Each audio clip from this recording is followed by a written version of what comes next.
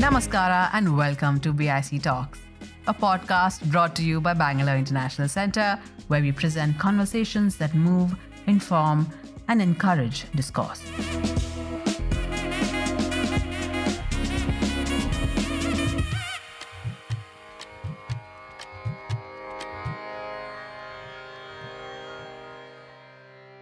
The 5 years I spent at the Reserve Bank was a very turbulent period for the global economy, for the Indian economy. We had one crisis after another.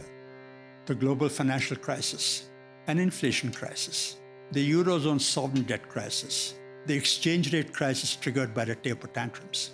I thought my experiences, my successes, and my failures would have some value for future policymakers. I also wrote the book because I wanted to demystify the Reserve Bank. Most people think of the Reserve Bank as a mysterious institution that does mysterious things unconnected with everyday life. So I wrote that book in order to communicate to the larger public what impact the Reserve Bank has on their everyday lives. In his book, Just a Mercenary, Subbarao chronicles his career between two extremes. Back in 1974, at the start of his career as sub-collector of Parvathipuram in Andhra Pradesh, he learned the hard way that more than enthusiasm, tribal development requires an understanding of poverty. 40 years later, as the governor of the Reserve Bank of India, amidst a fierce exchange rate crisis, he learned about the harsh challenges of an emerging economy in an unequal world. In this episode, Subbarao discusses his journey between Parvathipuram and the Reserve Bank of India with M.S. Sriram, professor at the Centre for Public Policy at the Indian Institute of Management, Bangalore. This episode is adapted from an event that took place in June of 2024 at the Bangalore International Centre. Let me start by telling you a story. I became governor of the Reserve Bank of India on the 5th of September 2008. 5th of September 2008 is a significant day in the history of world finance. Not because I became governor, but because of the tumultuous events that happened in the weeks following 5th of September 2008. 5th of September, I became governor. 7th of September, Fannie Mae and Freddie Mac, two housing mortgage companies in the US, went bankrupt. 8th of September, Merrill Lynch vanished. 10th of September, countrywide, a large commercial bank in the US melted down. 12th of September, AIG, the largest insurance company in the world, came to the brink of a meltdown. 13th of September, Wachovia and Washington Mutual nearly vanished. 15th of September 2008, Lehman Brothers collapsed. The collapse of Lehman Brothers on the 15th of September 2008 plunged the world into a very deep financial crisis, a devastating crisis that took toll on growth and welfare all around the world.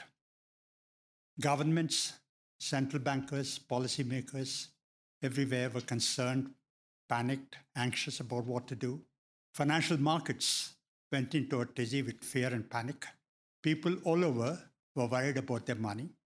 That crisis, those tremors which started in the subprime sector of the US with the collapse of Lehman Brothers, ricocheted around the world. Every country in the world was affected by that crisis. So was India. Our growth slumped, the rupee went volatile, markets panicked. All our markets, our money market, currency market, equity market, bond market went into a tizzy. But in India, there was dismay, disbelief, denial about why we should be affected by the crisis.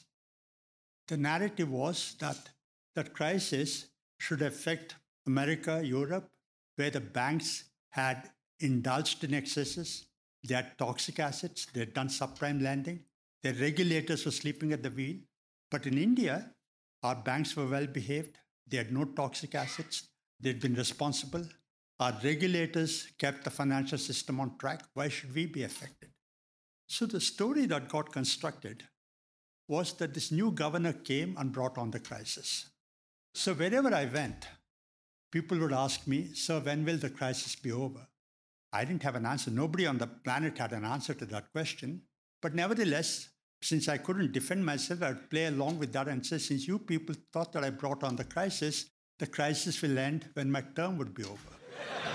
And for good measure, I would tell them when my term would be over. But here's the thing.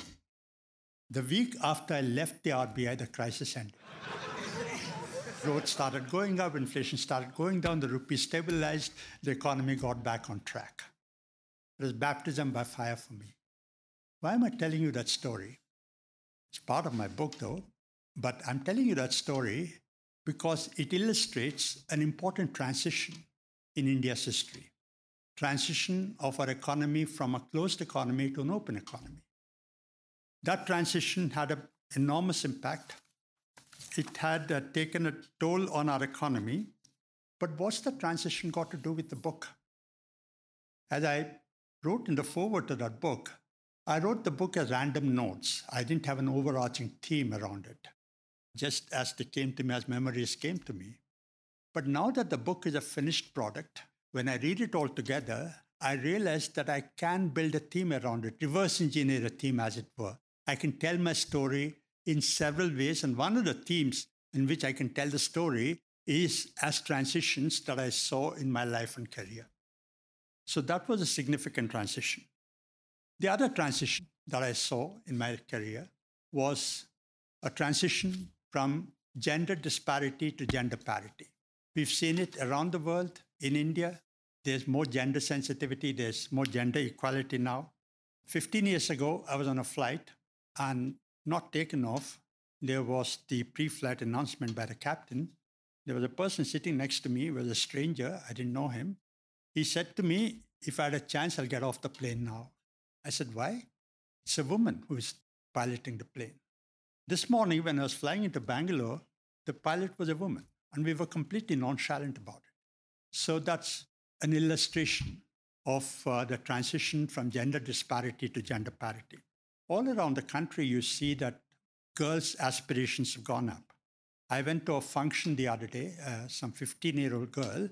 She said, sir, can I take a selfie with you? I said, sure. And then after the selfie, I said, what do you want to be? I thought she would say, I want to be an IAS officer like you. I want to be RBI governor like you. She said, bursted my ego, she said, I want to be an astronaut like Sunita Williams. So girls today, they want to be IAS officers, IPS officers. They want to be finance sector professionals, corporate executives. They want to be doctors, engineers, journalists, professors. They want to be Kalpana Chawla, Indira Nuis, Geeta Gopinaths. So let me talk about gender parity in the civil services that I saw.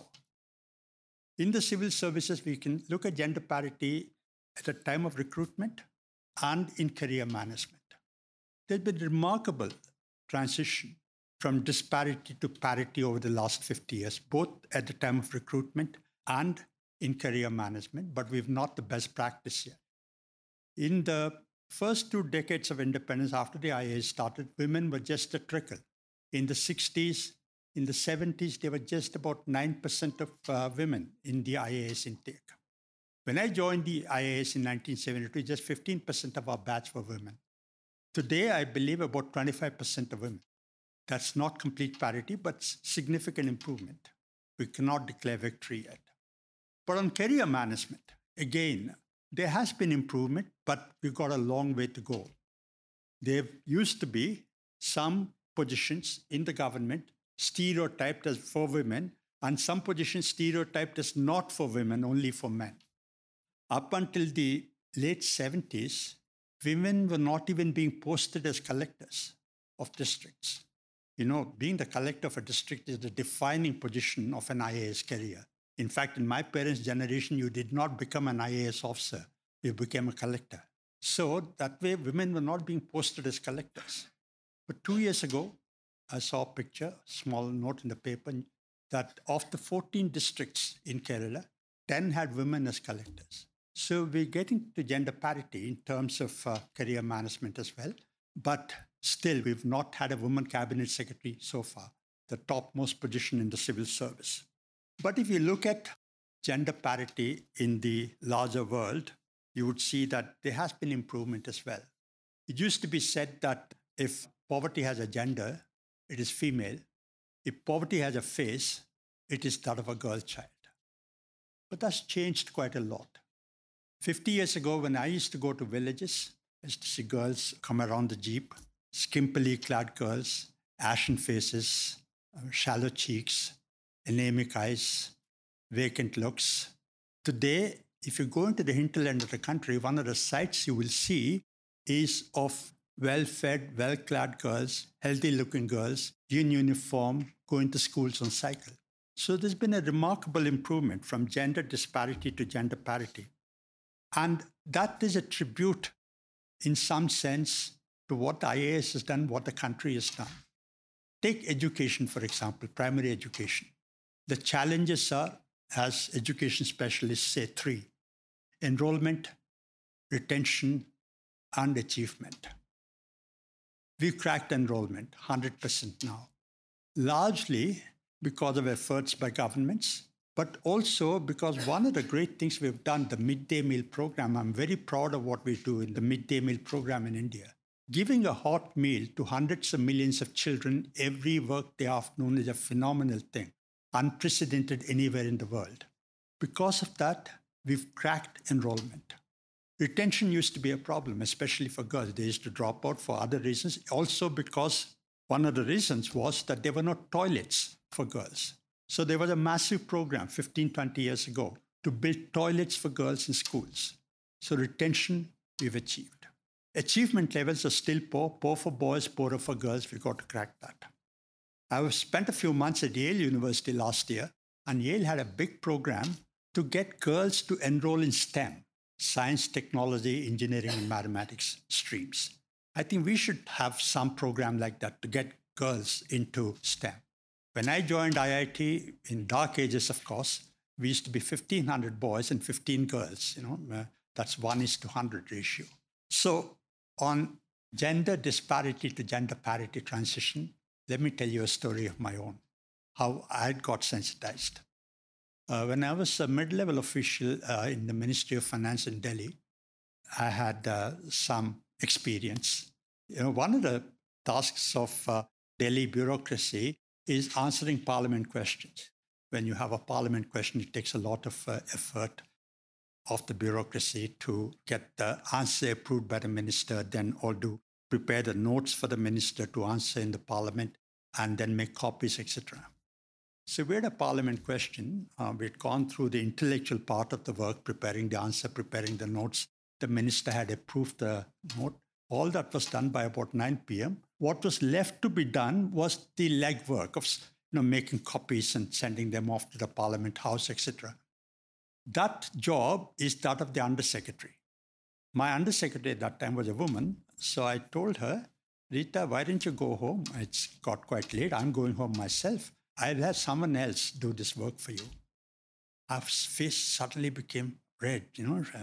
She flustered, flushed, and somewhat angry. And she said in as firm a tone as a person can tell her boss 2 levels above her, so if you don't mind, I'll stay and do my work.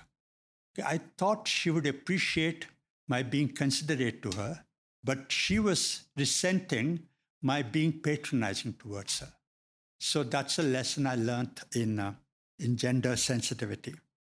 So several transitions I could tell my story in. One, I told you, from a closed economy to an open economy, from gender disparity to gender parity, from the Hindu rate of growth to becoming the fastest growing large economy in the world today, from a country once synonymous with mass deprivation to becoming a country, low middle income country, which has all but eliminated extreme poverty, a transition from an agricultural economy to becoming the byword for digitally driven service economy, a transition from docile federalism to contentious federalism, as we've been seeing over the last 2 days after the parliament election results.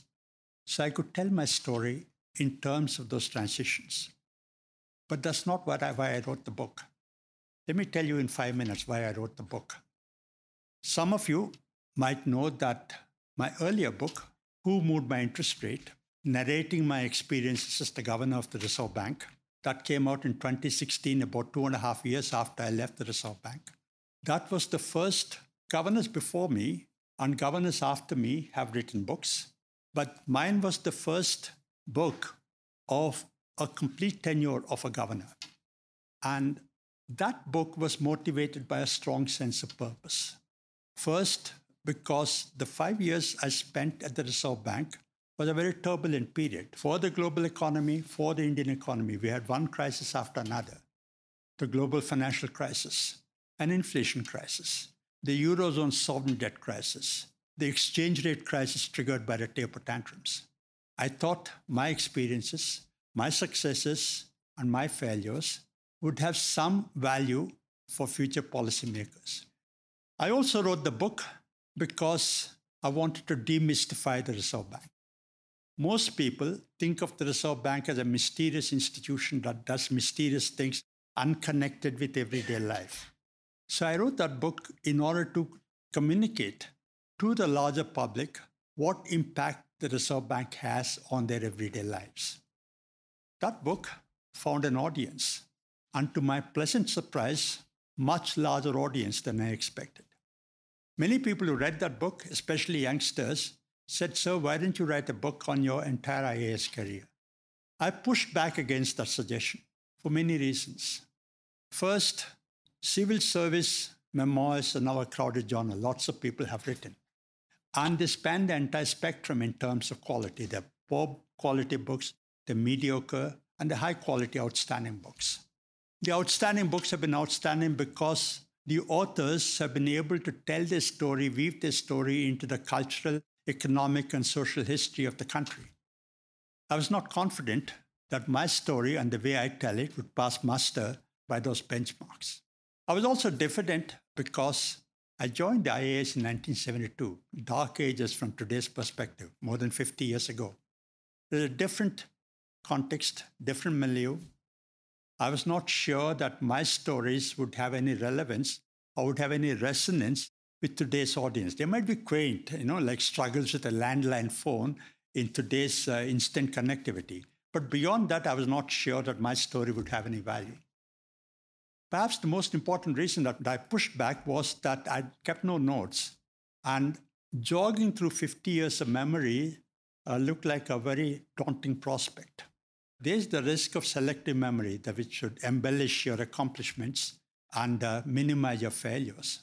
But during the COVID lull, devoid of other distractions, I started writing. Mostly I thought I'd write some notes for my children after I go sometime, they'll read them.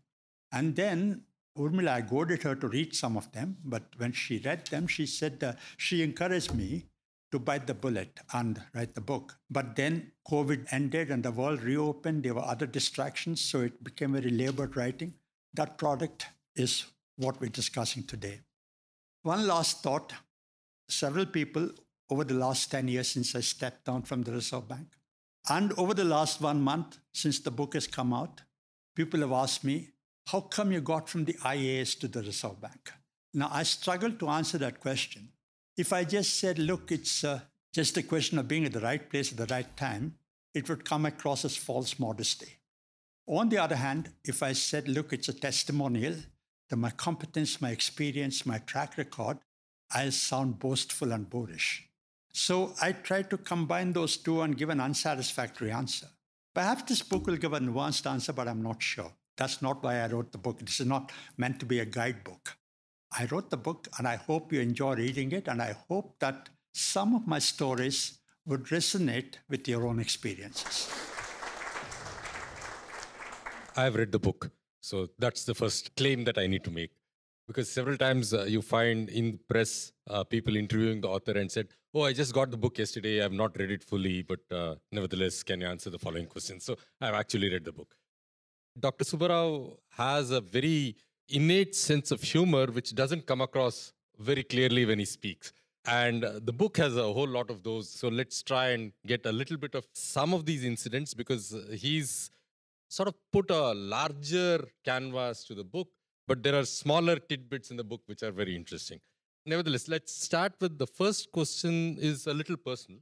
When you read the book, you come across as a sort of a lonely person, in the sense that the inspiration that you talk about is about your parents, but we don't find too many friends of IIT coming across, too many associates of IAS coming across in the book, or exchanging your views. And you come with a lot of values already associated with you, but you're not discussing those values with any of your peers or anything, at least in the book. I'm not sure because nobody's evaluated me like that before.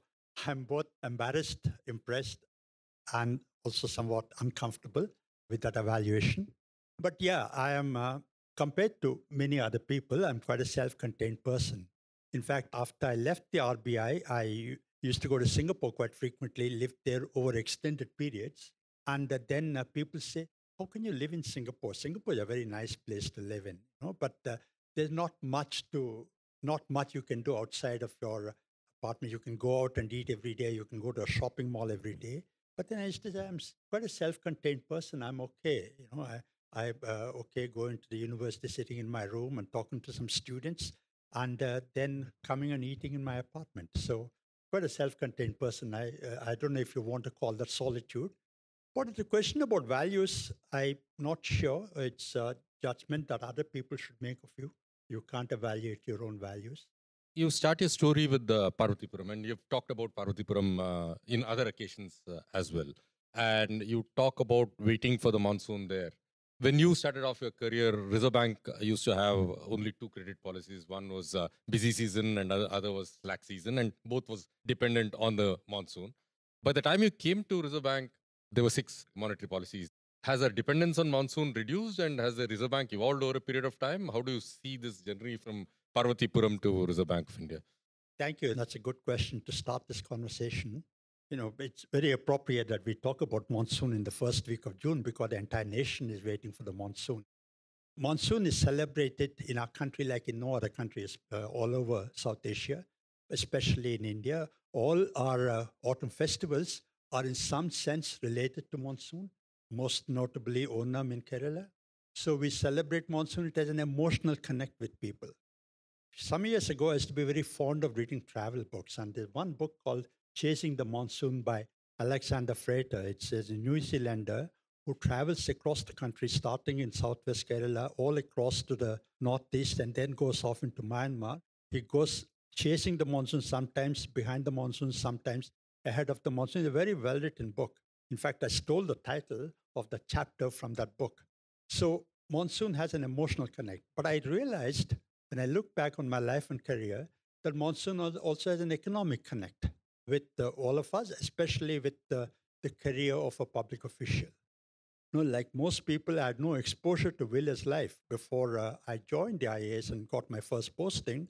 So as a student, as I was growing up, you look forward to the monsoon after the intense heat of the summer. But after the first rains, the rains over subsequent months become a nuisance because your roads are flooded, your roofs are leaking, your clothes are wet, and you treat the monsoon as a nuisance. But when I became an IAS officer, went to Parvathipuram as sub-collector, I realized that monsoon has an intimate connect with the agricultural economy and therefore the economy of the country. But there was a drought in the very first year, and I realized how much we had to do as public officials to mitigate the impact of drought on the people. And so subsequently, in whatever, all along my career, whether I was promoting industries or doing balance of payments, monsoon had a connection with our economy. We talk about drought proofing, but even today in 2024, we're still dependent on the monsoon. But when I went to the Reserve Bank in 2010, I went to the Reserve Bank in 2008, and like I said, there was the global financial crisis. We had run an easy money policy. By early 2010, the question was, when would we exit from that policy? The big debate in the economic media was, when will the Reserve Bank exit from that policy? So I went to Thiruvananthapuram for the RBI board meeting in the last week of May, and there was the nation and Kerala was waiting for the monsoon. And there was a media conference, and one of the reporters asked me, "Sir, are you going to tweak your policy depending on the monsoon?" So it was a very involved question about how delayed monsoon might affect inflation, which might in turn affect the credit policy or monetary policy. But I didn't want to get into all that. I just said, millions of people across the country, the Reserve Bank and I as governor were also chasing the monsoon. And they all clapped. They thought I'd answered the question. But, subsequently, somebody wrote a nice story about that. It is like, the governor sitting with a group of villagers under a village tree, looking skywards for guidance on monetary policy. So it's a very nice story, the allegory on that. But monsoon has an intimate connect with our economy in spite of agriculture being a very small proportion of the GDP, but 50% of the labor is still in agriculture. So monsoon has a very, very deep connect with our economic performance. Let me remain with monsoons. There is a sense of poetry in monsoons. There's a lot of poetry written about monsoons as well. There's an expectation. Sometimes it comes on time. Sometimes it doesn't. There's an uncertainty. Sometimes there's excess. You don't know which trajectory it's leading to. Your career also seems to have followed a monsoon-like pattern, because when you read the book, there are 2 attempts to do a PhD in between, and you sort of resign to it and come back. So all these roller coasters are there. Yeah. First, I want to say that my career, my life is not unique in that sense. Everybody has ups and downs. Nobody goes up in a straight line, upward sloping straight line. No career, no life goes that way. So my life, my experience was not unique. But since you instigated me to talk about my own career, I had my ups and downs in terms of postings, in terms of performance, in terms of appreciation or lack of appreciation for what I had done or what I had not done. When I was posted by NTR as an officer on special duty for arrack bottling, I thought that was a career setback. My career was finished. I had applied for some jobs in the World Bank. I did not get them. I thought, what is this? I'd done so well in the IAS. I can't get into a World Bank job. I had not gotten some postings. When I was trying to get into Government of India, I had at least 7 years of experience at the state level in industrial promotion. I thought they'd welcome me with open arms. There was a job opening there. They did not take me. So I had my own share of setbacks, and those setbacks looked very big in real time. When I look back from this distance of time, they're small blips. And I'm sure that that's the experience of everyone. I mean, how does it look for a governor of Reserve Bank to have in a CV, I was the chief of arrack bottling company?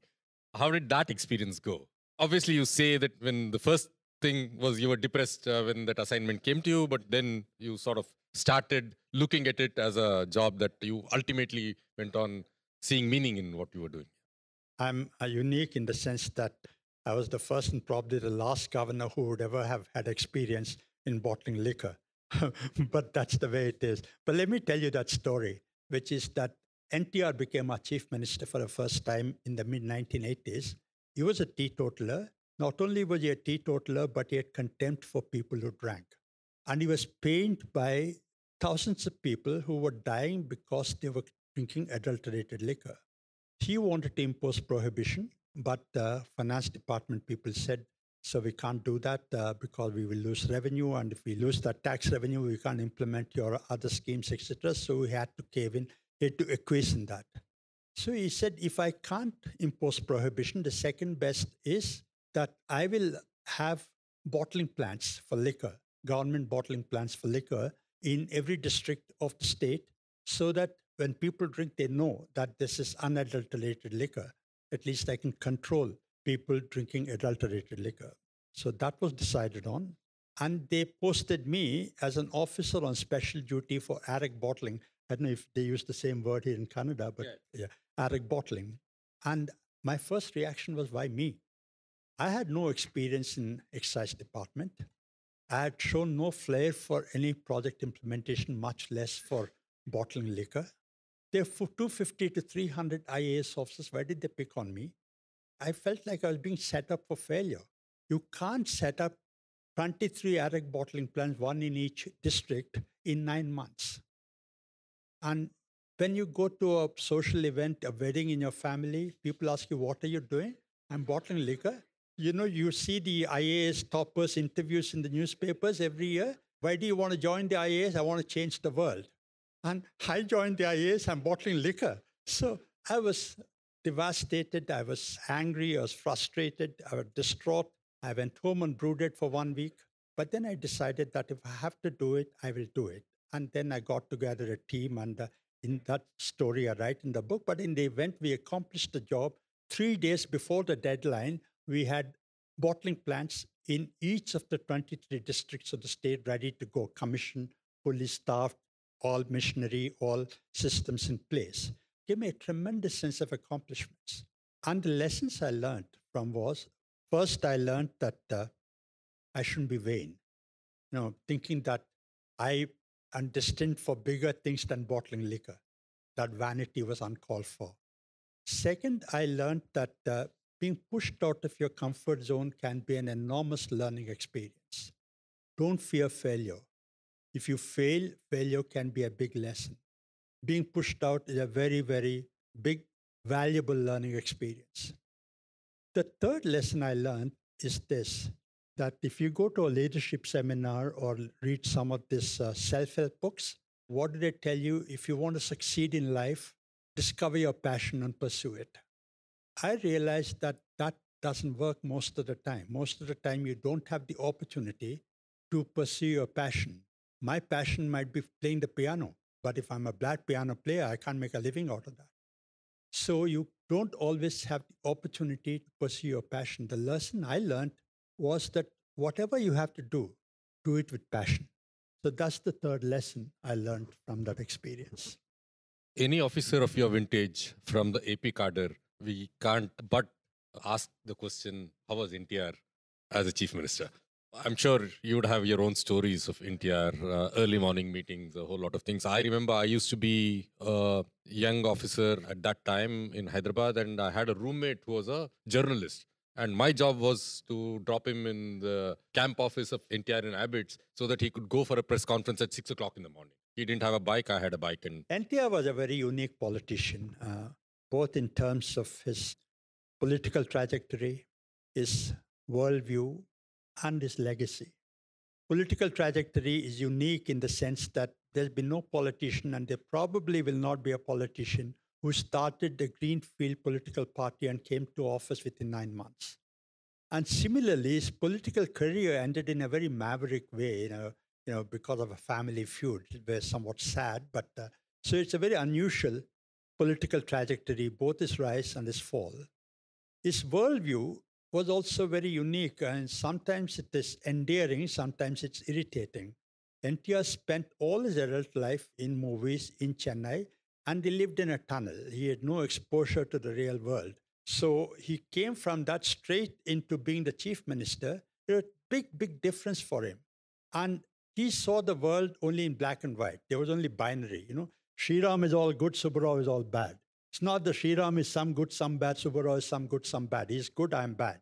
So he had a binary view of the world. And he had a moralistic perspective of everything. Let me give an example of that. I told you wanted to impose prohibition. And we in the finance department used to tell him, plead with him, sir, we can't do that because we need the money. Then he would say, how come Gujarat is able to live without excise revenue? We had an answer for that. We said, sir, Gujarat is an industrialized state. They get more per capita commercial tax than we. We can't compete with them until we are industrialized like them. And we also said that you want to promote industry here. If you impose prohibition, Andhra will become unattractive for corporate executives. So we can't impose prohibition.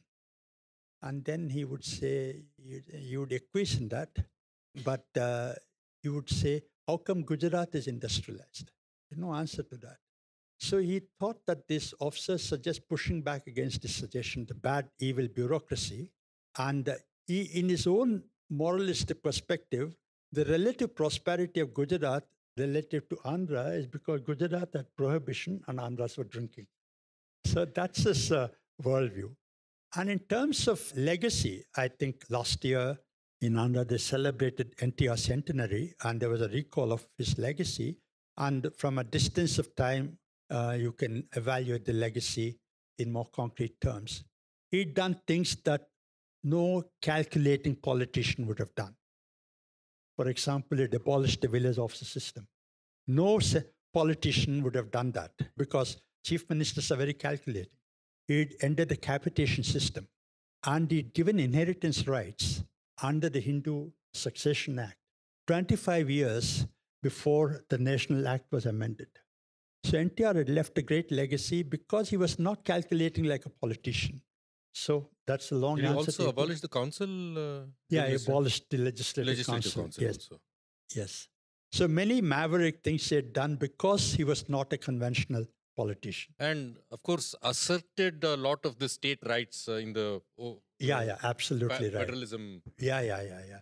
NTR came to prominence. His political platform was built on the anti-center stance. Mrs. Gandhi was the prime minister, very centralizing prime minister, and most Congress chief ministers owed allegiance to her. And NTR came as a strong anti-center platform, asserting the sovereignty of the states. Another of his legacies is to let people know across the country the diversity of history, tradition, cultures, languages in peninsular India. So many legacies that he left behind. So I'll move to the familiar and controversial stuff, which is your tenure as the RBI governor. When you came in, the general chatter was that you were a plant of Chidambaram or the finance ministry in RBI. By the time you left, at least the perception was you were daggers drawn with the finance ministry, and there was a sense that you became a victim of the technocracy of RBI. How did you look at RBI when you were finance secretary, and did you in fact become a victim of the technocracy? I don't know about victim of technocracy, but Chidambaram always used to tell me after I became governor and when he was finance minister, Subbarao, you're becoming hostage to the RBI technocracy, which in some sense, from an outsider perspective, it is probably true. But your question is about how I read the job of the governor from within the finance ministry and how I read the job when I was actually the governor. There was a big difference, certainly. I was the finance secretary. I was not any other secretary in government of India. I was finance secretary on the board of the RBI as finance secretary. So I had some exposure to the RBI, but even I was not sensitive to the autonomy of the central bank, how the central bank should be left autonomous or the need for it, how it adds to the value of public policy and to economic stability. But when I went into the Reserve Bank, I had understood the nuances of that. So today I'm unique in some sense that I had seen both the government and the RBI. There were other finance secretaries who'd become governors, very illustrious predecessors, Dr. Y.V. Reddy, Mr. Venkataramanan, and Dr. Bimal Jalan, etc. But I was the first finance secretary who would become, like I was finance secretary. Within 24 hours, I was governor. So I was a serving finance secretary to become governor. So the transition for me was very, very different. My exposure was also very different. So I believe that within the government, there is not adequate appreciation of or sensitivity to the need for the autonomy of regulators, particularly the autonomy of the central bank. If there's media, I know that'll be the headline tomorrow, but the headline is all elections now. So let me come back to the title of the book. Why did you give this name? Because none of your choices seem to be made on the basis of money or what sort of compensation. In fact, a large part of the book is frustration that you're not getting your choices. And when you start getting your choices, you do make the choices, but it's not about money. So why this title? Because I'm told that you're very careful about how you communicate. There's a recent book by Alpana Kilawala which gives some insights about it. Yeah, about the title of the book, money is important to me, but not the most important thing to me. That upfront I want to say. It is important, but it's not the most important thing. But why the title? I'd considered a few other alternatives. I consulted my family, including Urmila, and we narrowed in on this. The reason is this, that when I look back on my life and my career, I find that this country has given me so much. We all crib about the country, about how this is unequal, biased, we don't get lack of opportunities, etc. But when I look back on my life dispassionately, I find that this country has given me so much. I went to a Sainik school with a government scholarship. I went to an IIT, again studied with a government scholarship. I got into the IAS because it is a meritocratic system. I got to become the governor of the Reserve Bank because of, I think, meritocracy, warts and all. So this country has given me so much. In every assignment I had, I tried to do my best, partly because I was getting paid for it, yes, and you have a sense of responsibility because you're getting paid for it, So out of diligence, out of a sense of responsibility, you do your best.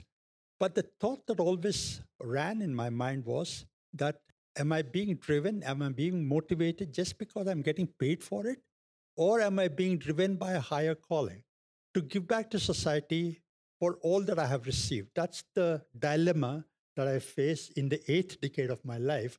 And that is reflected in the title of this book. If you're a civil servant, particularly, you have your own icons in state civil services.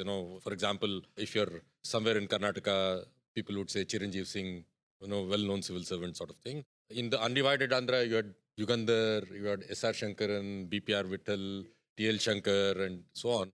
What do these people mean to young civil servants? And some of them are really larger than life in terms of their reputation. Some of them you learn from them just by watching them, not because they're trying to train you or teach you.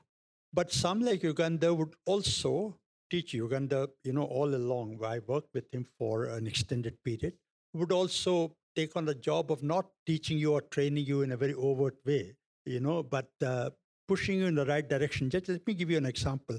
When I was in the AP Small Scale Industries Development Corporation, Uganda was MD, I was the executive director. One morning about 11 o'clock, he burst into my office. He said, "Subba, what are you doing?" I said, "Sir, I'm reading a report on sick industries." Sick industries. I was not reading a novel. I was reading a report about sick industries. He said, "You shouldn't be wasting your time reading reports. You should go out into the field and see." He didn't say it in so many words, He said, "Subba, why didn't you go to Rajahmundry next week? And Rajahmundry is known for foundry industry, and that's not doing very well. Why don't you go and find out what's wrong with that?" And that's a way of telling you that, look, reading reports is okay. That is necessary, but not sufficient. Don't spend too much time. This is the time to go out into the field and look. So there is learning from looking at seniors, role models. For example, Mr. Vagul, who passed away, and many obituaries have been written. I didn't know Mr. Vagul very well. I'd run into him on a couple of occasions. I'd interacted with him, but not very well. But from the many obituaries that have been written about him, I saw that he was a role model. Many of the senior bankers today, whom you respect and look up to, they all talk about Mr. Vagul, how he was a role model for them. So I think seniors do have a very significant influence, and they must take their job quite seriously. There was this news when you retired from Governor Reserve Bank of India and you came back to Hyderabad that you were unable to open an account. Obviously, that was sensational, and you are a victim of the rules that you yourself had set up. It would have been quite easy for you to call up MD of the bank and open an account. Why did you want to be an ordinary person? And why did you not use the privilege? There's also this Alpana has written about your last leave travel concession, which you did by second-class compartment, traveling all over Eastern India. Why? Why do you want to subject yourself to this, having had the privilege?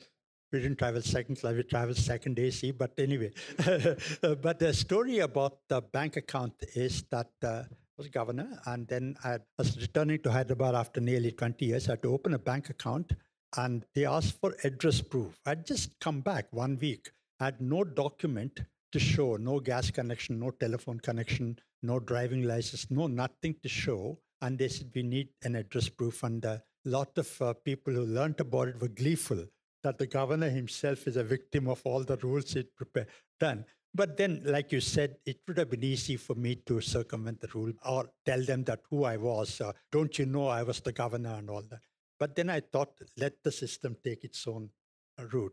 About travel, RBI allows you to use the LTC even 6 months after you're retired. So for about 25 years, as I moved up the civil service ladder and became the governor, I led a very sanitized life, traveling in airplanes all the time, sitting in air-conditioned offices, not dirtying my hands, not sweating enough, not being on the streets of India. So as much as I did try to expose myself, there were limitations. For example, when I was in the RBI, I was returning home one evening. I told the driver to stop in Colaba. I said, you wait here. I just want to go and buy something. I got lost in the crowd. I didn't come back for 15 minutes. The driver called the protocol officer, and the governor has gone somewhere. He's not come back. Okay? So it was a nuisance for me to, go out like that. So When I left the Reserve Bank, Urmila and I thought we should desanitize ourselves. So the LTC was there.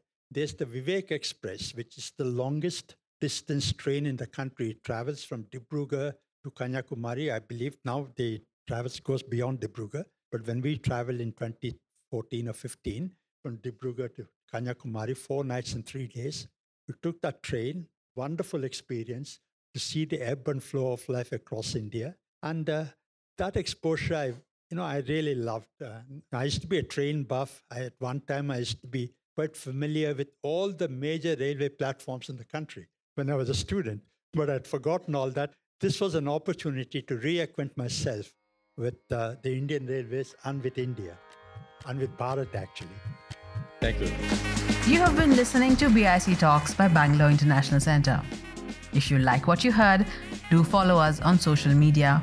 Keep up with our programming by signing up for our mailer on the website, or leave us a review or rating on Apple Podcasts or iTunes. The crew that makes these podcasts possible is Gaurav Krishna and Ishan Gupta on sound supervision and production, with support from S. Sarunaraj and Raghu Tenkaila. Artwork is designed by Chandni Venkataraman of Crisscross Design Studio. Don't forget to subscribe to our channel on your favorite podcast platform. It can also be accessed on our website, bangaloreinternationalcentre.org. This is Lekha Naidu signing off on behalf of everyone at BIC.